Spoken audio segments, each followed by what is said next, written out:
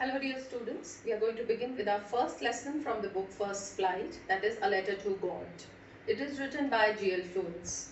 He was a Mexican writer, poet and a journalist, and he has given a lot of contribution for the Mexican Revolution and its effect.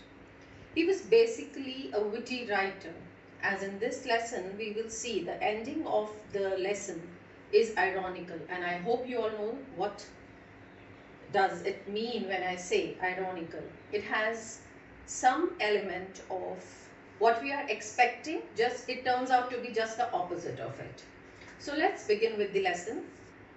I'm sure in our lives we would have come across a situation, or we would have landed up into a situation where we see no solution, where we just kneel down, raise our hands up, and we think of God. We just hail to God. As the situation is now, we all are locked down in our houses and we all are praying together that we come out of this situation successfully. Similarly, in this lesson, the author talks about a protagonist, that is the main character of the lesson. He is a farmer. His name is Lencho. And we all know that, farmers, they depend on rains for their crops. His crop is full grown and is waiting for it to be reaped. So his wife calls out and she says that, Lencho, come inside, the dinner is ready. And Lencho looks up to the north sky and he predicts that the clouds are coming and it is going to rain soon. So the wife replies, God willing. So the rain does come. But in some time, what happens? It turns into a hailstorm. And this destroys the entire crop yield for Lencho. Lencho is devastated and he feels that how he is going to feed his family, how he is going to survive. So he just thinks of God. He thinks that God has sent this rain, he has destroyed the crops. Now he is the one who is going to get him out of this dreadful situation. So he thinks and finally decides to write a letter to God. That is why the name of the lesson, A Letter to God. So he writes the letter asking the God to give him 100 pesos. So we are going to use this word pesos for currency, which is used in the lesson. So he asks for 100 pesos so that he can, last for 1 year. He can take care of his family, their food and everything. And he can even buy more seeds to sow the crop for the next year. He writes the letter and he just goes to the post office and he addresses the envelope as God.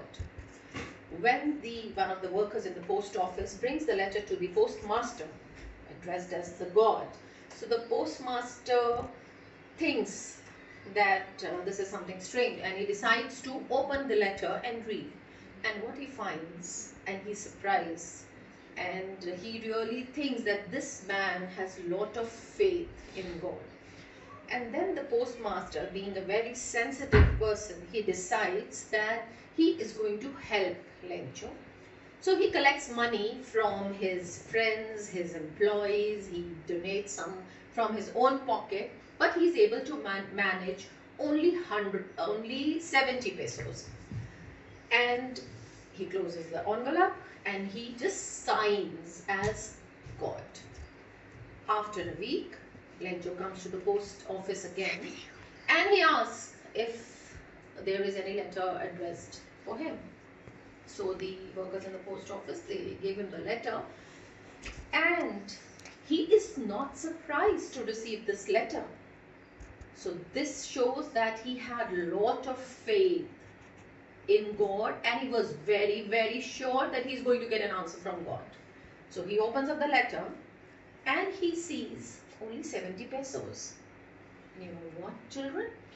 He then thinks in his mind that God cannot do this. He had asked for 100 pesos, then God would definitely have sent 100 pesos, but it would have been these people working in the post office, the postmaster and his team.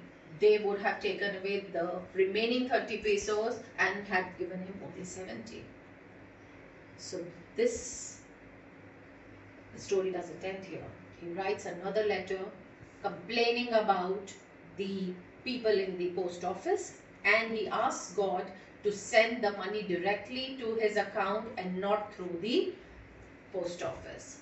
So children, that's what I said in the beginning, that this is an ironical lesson. So do you see the irony? Now I'll explain you what is an irony. The people, the postmaster, who was such a sincere, simple person, sensitive, he was the one who helped Lencho by collecting money and giving it to him. And at the end, he was only blamed that he was a thief. He had stolen the money sent by God. So that's it. We'll end here. Now, I want all of you to kindly read this lesson, and I'll come up with an assignment and I'll upload it soon. Thank you so much.